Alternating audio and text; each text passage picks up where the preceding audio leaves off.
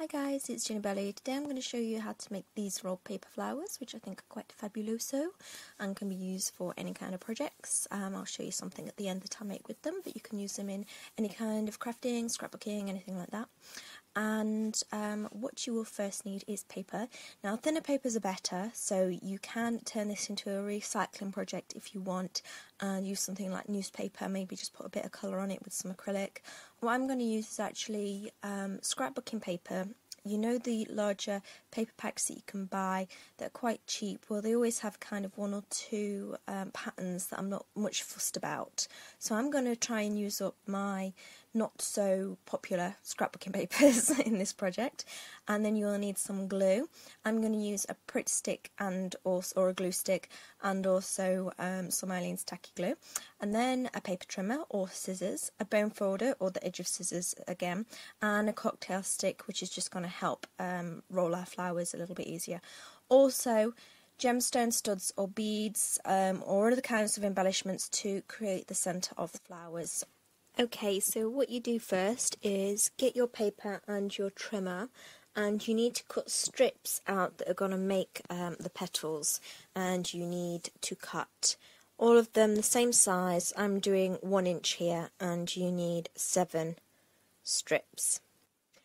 Next, what you need to do is grab your glue. I'm going to be using a Pritt stick here, and so I just used some junk mail just to make sure that I go right up to the edges with the Pritt stick without ruining my surface. And I also just put a line of tacky glue down there just to reinforce it. And then what you need to do, if you've never rolled paper before, is just fold it in half, making sure that you match it up all the way. And the glue actually on thinner paper makes it more malleable, so that's why I don't score it before I do it, because it's easier with the glue. And then just do a bone folder to make a nice crisp edge, and you need to do that with all of your 7 strips. Then to roll them, just take a cocktail stick on one end just to help you roll it, because this is the most difficult part. You need it really, really tight, as I'm going to show you in a second. It needs to be really rolled tightly, as you can see there. Just slowed that down a little bit, that's why it's a little bit funny. And now the easiest way I find to roll it is to use my middle finger and my thumb from both of my hands just to move the paper around in a circle. You might find an easier way for it, but that's how I find it really easy. And then what I do on about the last inch or so is just stick it down with some wet glue, roll it around and pinch it a little bit so it stays together.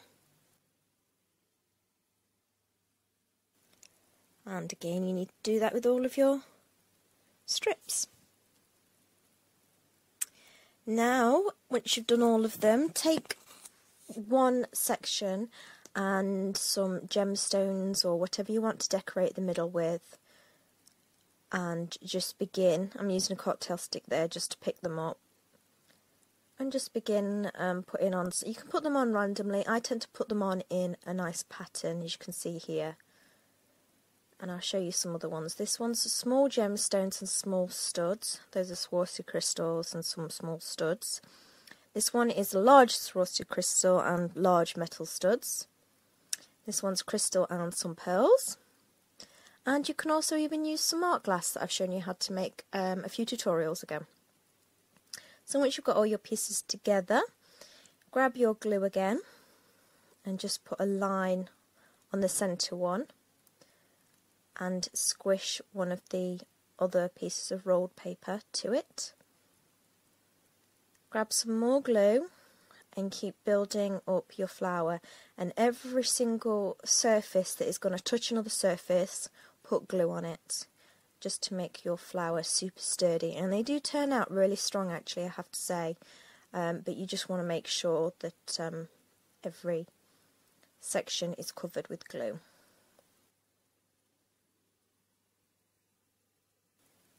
I also find that with all of the rolled pieces of paper, I like how the petals go a certain way, because each one is unique. You'll find when you do them, each one has got its own little shape and its own patterns to it. So figure out how you like your petals to go. And that's it, we're done. Here's some of the other ones that I've made.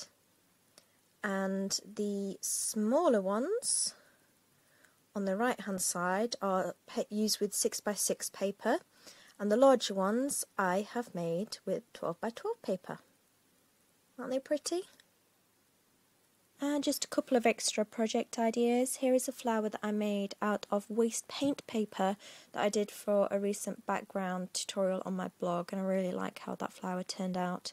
Also, if you take a ring back and stick it to the back of the flower, they make really pretty rings, and I'm going to be stocking a couple of them in my shop. They won't be something that I stock often, and I won't put very many in, but if you want a ring with Swarovski crystals, head over to my Etsy shop.